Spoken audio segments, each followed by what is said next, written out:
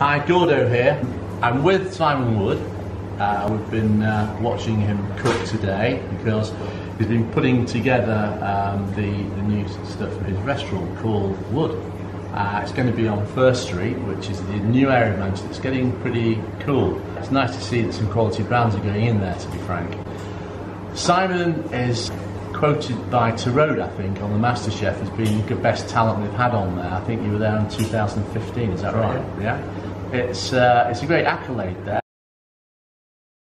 It's not his first go after MasterChef, it's actually running a fairly big kitchen. It's at Oldham Football Club, is that right? Yeah, we do a couple of things there. I've got the boardroom restaurant, which is only a pop-up, but it gives me the foundation to do my food my way. Yeah. And then obviously I look after the match day catering, look after some weddings, players' diets, nutrition, all kinds of things we've done. So it's been a really good springboard for me at the club, but now it's time to really go out and enter into the city centre and the world of fine dining, which is always where I've wanted to be. Okay.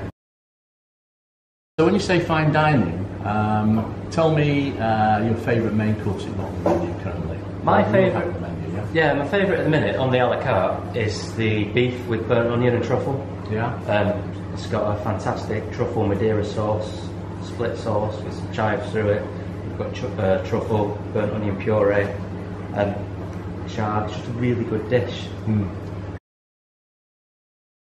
know, I noticed on the start, if you remember, there's the pigeon on there. Yeah. Where did you get your pigeon from to start with? Jackwood.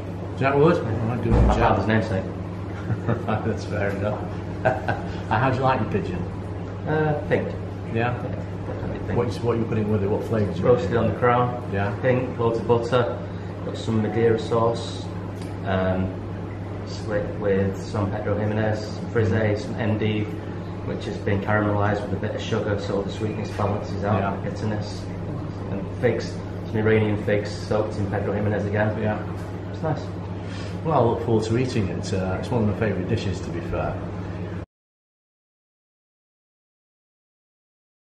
You've chosen a couple of villains to work with you, I noticed. Yeah? An old sparring partner of mine who's over there somewhere hiding. I don't know. He's there, Mr. Jennings. Of course, we have Mr. Cunningham as front of house, who's arguably the best front of house in Greater Manchester. After speaking to both Mike and James, and might I add Aaron and Ben, restaurant manager and senior sous chef, the calibre that these guys have got, you can rattle off a list of places: Northcote, Bohemia, Gary Rhodes, Michael Caine's, Manchester House, Rabbit in the Moon, everywhere. The knowledge that these guys have got and why I've put them in place within my team, because that's experience that money literally can't buy. And I'm not one of these people that knows it all. I'll never pretend to. Yeah. And that's the same as these guys here, and they're all sat watching now. And you know that they don't know it all. Yeah. They know a lot, but they're always willing to learn and do different things. And obviously that's why they bought into my brand and doing things the way I think we should set off. And we're building a brand together from the start. So the quality's there, there's no doubt. The menus are there. All we need now is the facility, and we'll hit the ground running. Okay. I was saying before that Mike Jennings, who used to have Grenache, which was a remarkably good restaurant, to be fair, I have sucked his plums before. They were very nice. It's interesting that your background before you went to MasterChef really was something completely different, wasn't it? Yeah, I worked in data science for a university. Right. Blimey. It's a bit change. Yes. The GPs are on point though. Well, I'm going to say one of the problems I find with most chefs who start their own restaurants is they can't count. The big problem. So you say you're doing a 5-day service. The one thing that sometimes, not everywhere, but sometimes when I go out as a diner in Manchester, I think is missing, and that's consistency. And I believe that that's because there's a lot of chefs that are doing ridiculous hours. They lose the passion for the job. As for the front of house guys, to walk around smiling and being the very best that you can be, no one in any job can do that 7 days a week. It doesn't matter what you're doing. whether you're working in a restaurant or you're being a bin man, you're not going to work 7 days a week and put a smile on your face every time. So I think that the 5-day operation, with the quality, they know that they have to give their all for those 5 days. It's a balance, and one that I believe will give us every chance. Okay. What's your bar like? We've got a sophisticated lounge and bar area. We'll be utilising the Josper that we've got, given every opportunity. I want people to come in, have a nice glass of wine after work, just a pint, maybe something from the grill, nice small plates, quick, in and out, sit in the sun, there isn't it. You know, enjoy yourself, relax and let your hair down, get some nibbles. We've got some pork belly on there, we've got some spice wings, we've got the usual olives.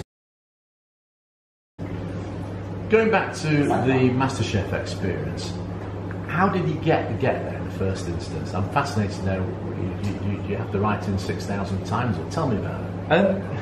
Well, first and foremost, I've always watched it. Even the junior one from being a kid, the Lloyd Grossman years, the MasterChef goes large.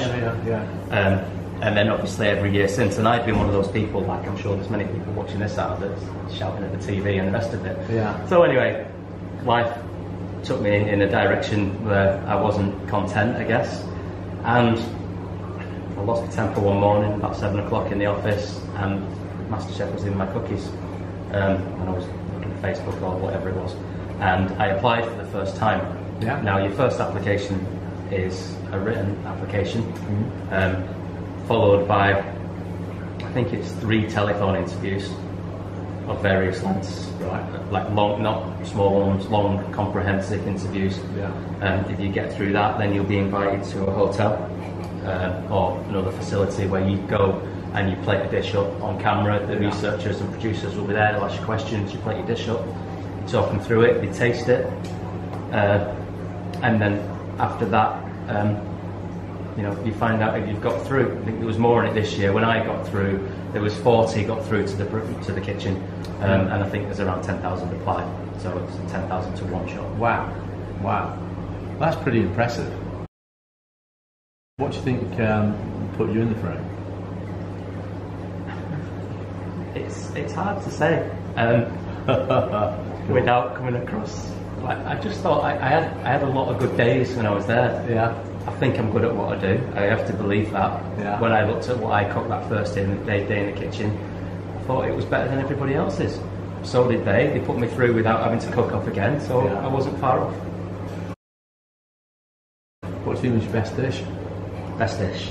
I think it was one that I made up, which incidentally inspired the blind tasting menu that we're doing. And that was at a place called Gastrologic in Sweden. What they cook on the day is what arrives at the harbour, what they've got in pickles because of the temperature, you know, what they grow themselves, what they forage. And I cooked a dish there.